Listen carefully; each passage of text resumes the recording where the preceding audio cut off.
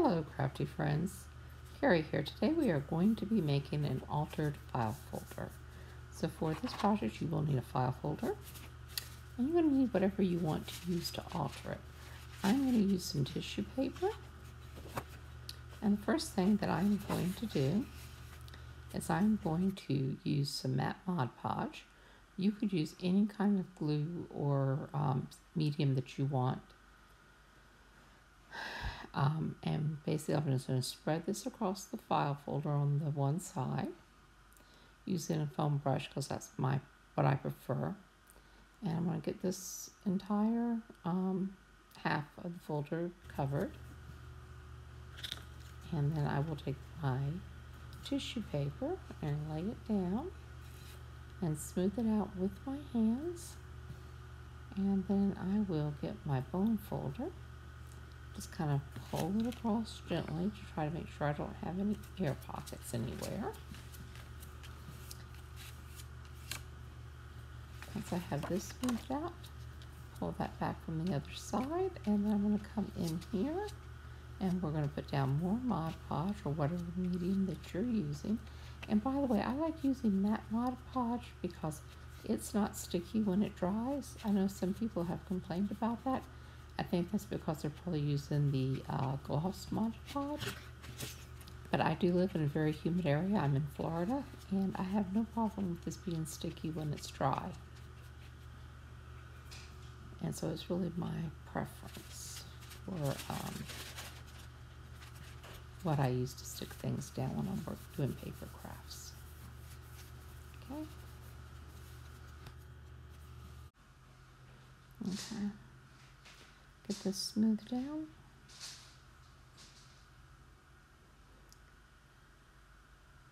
And then I'm going to add some Mod Podge on the back lip because I'm going to fold this piece of tissue paper over to cover the tab area. And then I will take my scissors and I will just trim off the excess tissue paper from all the edges, following the shape of the folder. And then I will also do that on that back lip because I want the tab to show. So I just carefully trim all of this off, following the shape of the folder. Now I am going to take my paper trimmer and just make sure that I have the sides straight, because I think I messed up a little bit with the scissors when I was doing it. I'm going to check for any areas where my tissue paper is not stuck down, and I will add in some Mod Podge and make sure I'm getting them stuck down good. Now, once I'm done with that, I'm going to take the Distress ink from Tim Holtz. This is walnut stain. I'm going to ink up my Distress ink dabber. And a simple piece of paper. Now I am going to do the edges of the folders. If anything like this happens, like what you're seeing here, just go back in with a little Mod Podge and get it stuck down, because you do want all of your edges to be down.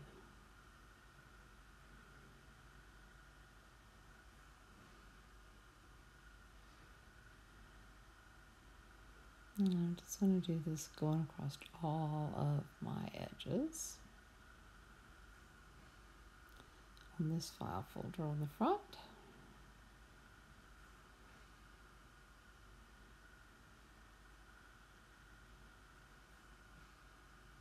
And now I'm going to do the fold on the bottom. Do it from both sides. And then where there are those score marks on the file folder, I am going to fold on those, and I'm going to use Distress ink on those. I want this folder to have kind of a used, vintagey look. Okay. Then I'm going to come around, finish off the edges on the back side, on the tab.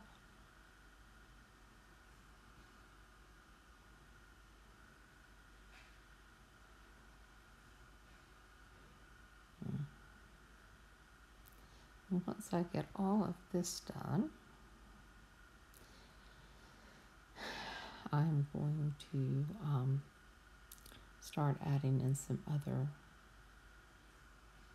elements. So first I'm going to use this black pigment ink, and I'm going to ink up this butterfly stamp.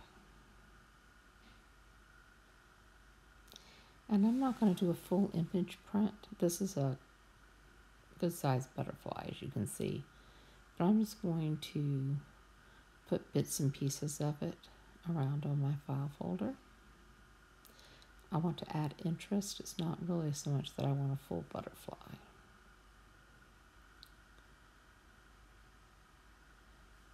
I want to have some elements here to add interest and a little kind of texture look. And once I get done with the butterfly, I am going to take this pink. This is actually to press into polymer glaze, but I'm going to use it like an ink stamp, an ink pad. What do you call it? A stamp. I'm just going to make sure to get all of the flowers inked up on here. And once I have a good coat, here again, I'm not going to do a full stamp. I'm just going to come around, pressing it down into different places. This is really to add interest and just some more elements for the distress look. Now on the back, I'm going to use this stamp. And that's all I was going to do originally, but you'll see in the finished project that I did go back in and add some butterflies. I tried using my press, and I don't think it's all, so when I ink it up again, I just end up using my hands to press it.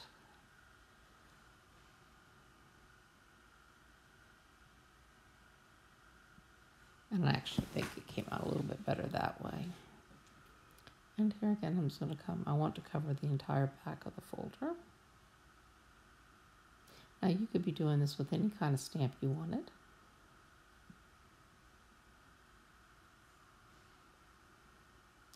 I am going to take a minute and clean this off, since this is not actually a stamp. I don't want to get it messed up with the ink. And I'm going to just wipe up my ink. Okay. Now I want to add some other elements. I'm going to start with this piece of a bag that has what looks to be vintage ads. And I'm tearing out a piece, and I will use my distress ink to kind of distress the edges. And actually, as you're going to see in a minute, I decide I don't like that one. Okay.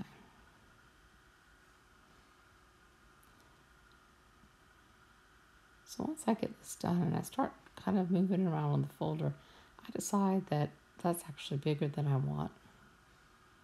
So I tear out a smaller ad, and I come in and do the same thing with it and distress all the edges. And I decide I do kind of like it, so I add Mod Podge to the back, and come in and stick it down, burnish it down with my bone folder, and then I'm going to take this book page and I'm going to tear out a piece of it. And I will be doing basically the same technique on it as I did with the ad. I'm going to take this, and I decided to use some walnut spray, distress spray on it. And then I take the distress ink and I go around the edges.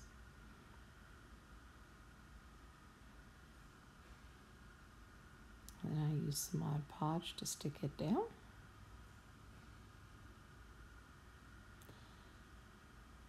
And then I'm going to take this little like bird faux postcardy thing, I'm going to rough it up using this sandpaper block, which is from the Dollar Tree, by the way. I'm also going to bend this and really get it kind of roughed up to have it have a kind of vintagey look. I'm going to use my Distress ink to do the edges. And I also will do where I folded it at. And then I will wipe off some excess. And add in the Mod Podge.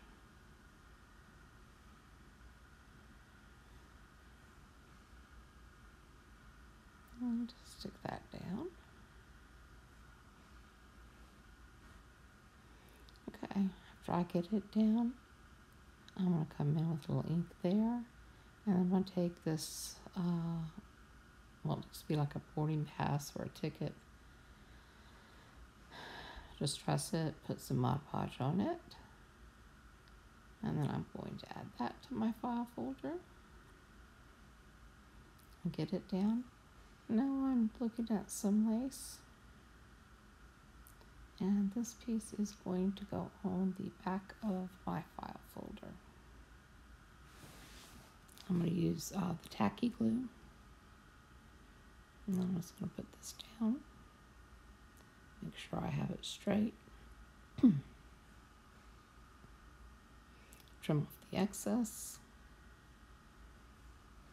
And then I decide I'm going to bring it around onto the front of the file folder.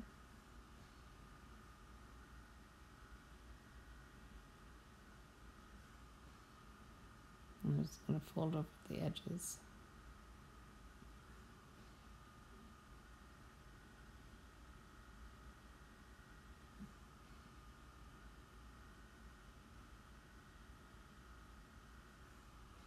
You could sew this if you wanted to sew, but I just prefer using my tacky glue. Fabri-Tac is also good, but I don't have any Fabri-Tac, so I'm just using my Aleene's tacky glue. And then once I get this down, I will be looking at this piece, and I decide from this that actually I want to cut out one of the pieces and use it as an applique. So I'm just going to take my scissors and trim out a piece that I like.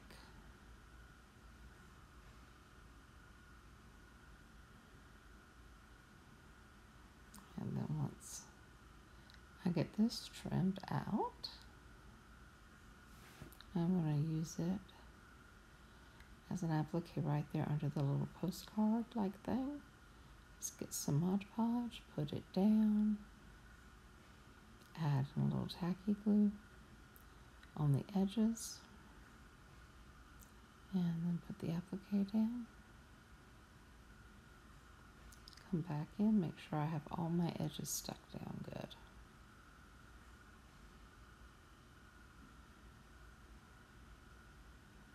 Okay, and I'm going to take this piece of lace off from a wedding dress and add it in, but I feel like it's a little too white, so I'm going to use some of my Distress spray. I don't want to spray directly onto it because I don't want it to be really dark. I just don't want it to look new. So I just want to age it up a little bit. Okay. And same thing. I'm going to put some Mod Podge on it, then some onto the folder. A little tacky glue.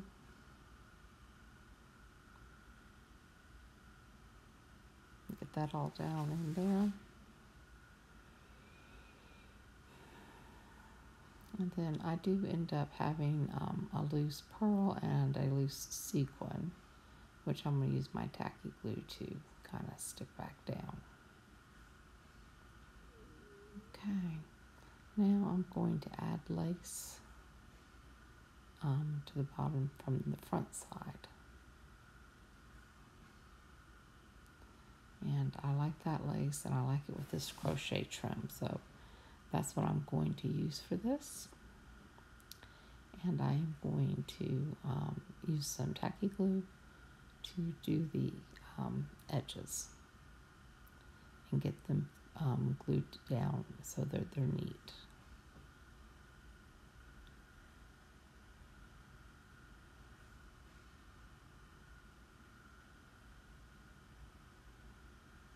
Just checking my measurements there.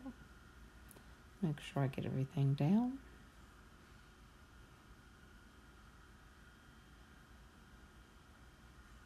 Then I will be using tacky glue along the bottom to stick it down. And get it in there straight. And once I have that, I'm going to add another bead of glue.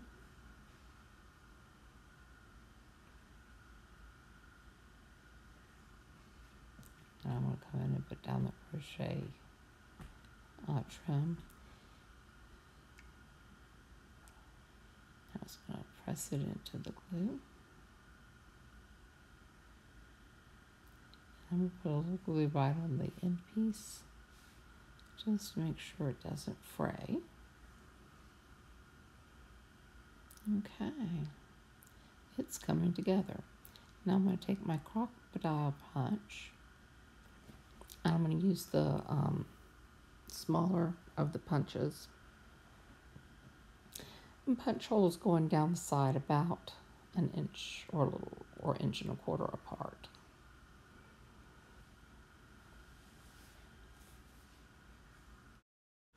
Okay. I'm going to do the holes on both sides of the folder. I'm going to use these. I will lace them with some ribbon to hold the sides of my folders together. Okay, I'm going to use 3 times the length for the ribbon, and then I'll cut a second piece. Okay, now I'm going to come in and I'm going to do a crisscross lace pattern, kind of like you would lace up tennis shoes or something.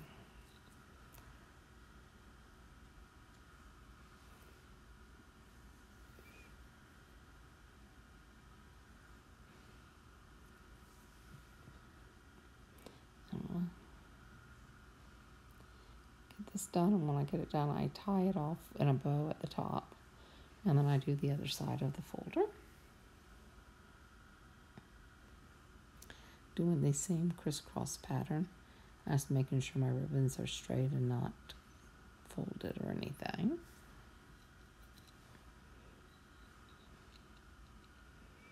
Okay.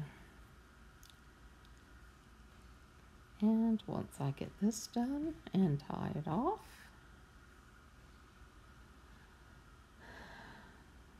okay, then I trim the ends neatly, and there we have our completed file folder.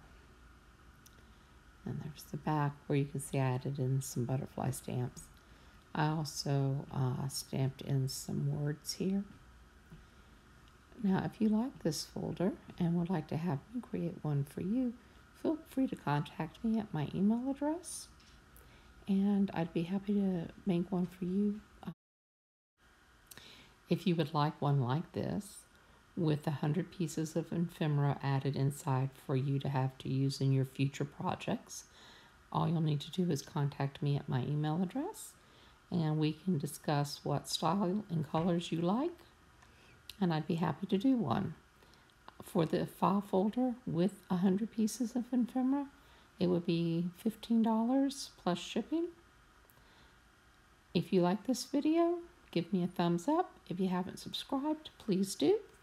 Thank you for watching, and hope everybody's having a great day.